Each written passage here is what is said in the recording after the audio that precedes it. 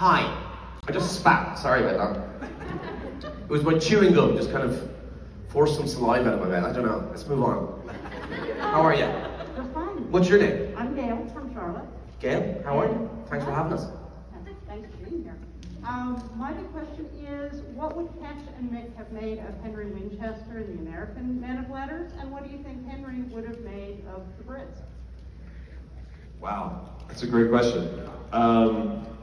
So if they ever met, in other words, again, I think it would still be kind of the similar dynamic because, which is just, there was the culture clash, but also the British men of letters had become sort of, as I said yesterday, sort of this like ideological crusade, right?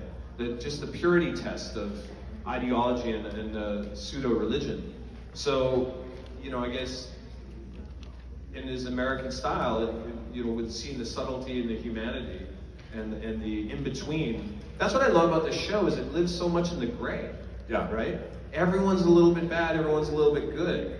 Or it's real life. Potentially redeemable and also does some horrible things. Yeah. You know, even your heroes of the show have done Dean's done shady things, right? Yeah.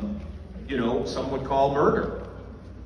Right? Maybe not on purpose or accidentally. We're not on stage here. But like that's what's fun about this show, is like it has all this moral ambiguity a little bit, but it's always trying to get back to center and goodness and decency and loyalty and family, right? That's what the heart of the thing is. So and the British men of letters just didn't get that, because again, they're top down sort of ideologues. Brainwash. Does that make, yeah, and brainwash too. So does that make sense? I think it would be a very similar dynamic.